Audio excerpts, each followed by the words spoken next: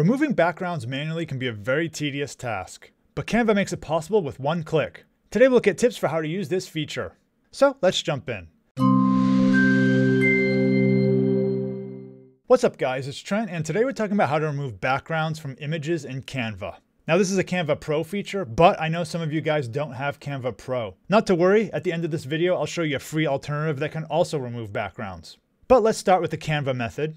And I'm here in this document I created. There's nothing special about it. It's just a 20-inch by 10-inch document. And let's look at the photos here, and let's add a photo with a background to remove. I'll choose this one here. I'll drag it onto my canvas. I'll close my side tab. Now with your image selected, click the Edit Image button here. If you don't have your image selected, the Edit Image button won't appear, so make sure you have it selected. So I'll click this. Make sure you're on the Effects tab, and the top option is the BG remover. So I'll click this. And then you wait a moment, and the background is totally removed. Now this did a pretty good job, but if you want to touch it up a bit, you can click the control again, these three lines over here, click it. And this brings up the interface to make some adjustments to your image. Now this one came out pretty well, but if I wanted to change it, what I could do is use these controls over here to erase or restore part of my image. So if I click erase, I can drag over parts of my image to erase it. And this is useful if you have parts of your image that weren't fully erased, but I'll undo this. You can also go the other way, restore, so I'll click that. And then you can paint in parts of your image. So maybe I wanted to have the background be the outline of her. I could do that. And of course you can change the brush size as well here. And you can also toggle show the original image. That way you can see what was added or subtracted. So as I erase things, I can still see where the original image was. Let's undo this. But I'm pretty happy with this selection, so I'll just click back here. Now if I want, I can resize my photo here. I can also add a background to it. So if I scroll down, if I click the background button down here, I have different backgrounds I can add to it. So you can see that it's fully transparent.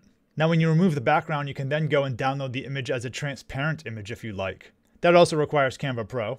I'll click share here. And then click download. Make sure you have PNG selected and check the transparent background box. Then click download.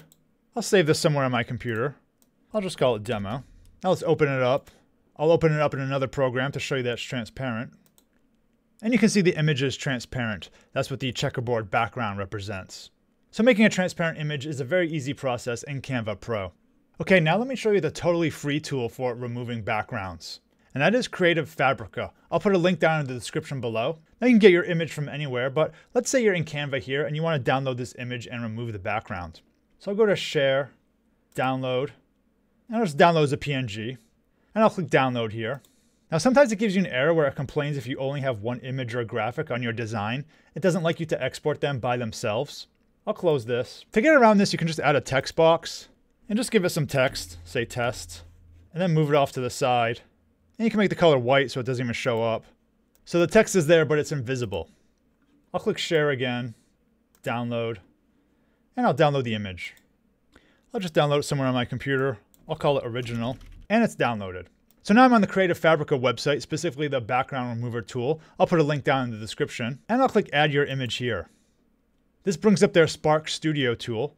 I'll click add a file or drag and drop, and then I'll find my image. I'll select it, and I'll click open. And it does a pretty good job of removing the background. Now what you can do is you can click download directly over here. So I'll click that button, and I'll save it to my computer. I'll just call it transparent PNG. I'll save. Now back in Canva, I'll delete this file, and I'll click Upload Files. Select my transparent one, click Open, and then I'll drag it over to my canvas. And we have my transparent image here. And to prove it's transparent, I'll add a background. Let's give it something like this. And there you go. So Creative Fabrica has a free tool for removing backgrounds if you don't have access to Canva Pro. And you can find the link in the description. If you'd like to see more tutorials on Canva, leave a like for this video as it lets me know what types of content my viewers want to see. And of course, if there's any specific topics you want covered, feel free to leave a comment down below. Thanks for watching, and see you in the next video.